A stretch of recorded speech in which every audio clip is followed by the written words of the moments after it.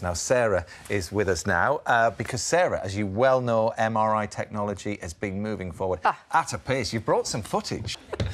Well, interestingly, Harry and I have discovered we are of a vintage, aren't we, Harry? Yeah, I mean, we were at medical school around the... when we were 3. So it used to be called a nuclear magnetic resonance, and we think they took the nuclear out because it made people scared. So it's now an MRI machine. In the country, it was, you know, we were really posh. I mean, it was hard enough school to get a CT scan. You couldn't get... I mean, you had to sort of get a letter from your mum or... A CT scan.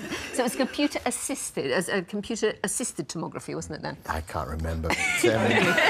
Can you imagine trying to give somebody radiotherapy in their lungs when they're breathing and aim those rays at a bit of lung which is healthy and cause scarring? So what we're going to be able to do, hopefully, is to give real-time deep brain breaking of abnormal circuits, people who've got tremors, and we'll be able to do that again. That when they developed them in the first place, but then we thought X-rays were push.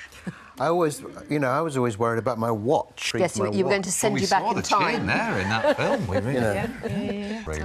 Oh, it's wonderful.